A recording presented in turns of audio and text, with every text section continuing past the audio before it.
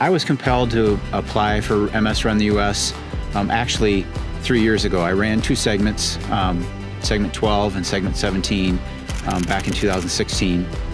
And the reason I applied then was because my mom was diagnosed with MS when I was 8 years old, and it was a scary time.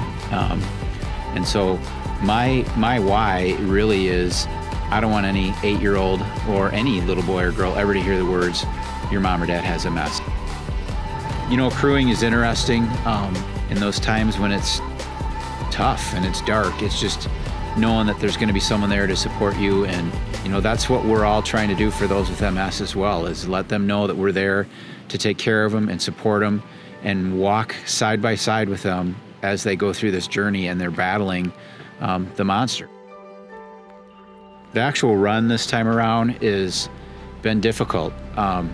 It is warm and hot here, and I trained all year in Iowa, in probably one of the coldest winters we've ever had, and so getting acclimated to the heat has been tough, and I have wilted at the end of the day almost every single day that we've been out here running.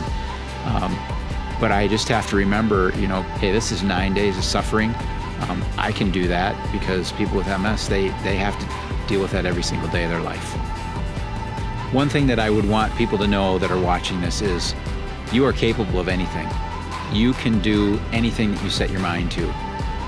You are limitless, as my friend John Platt would say, and there is nothing that's stopping you from doing that. So be great, be strong, be determined.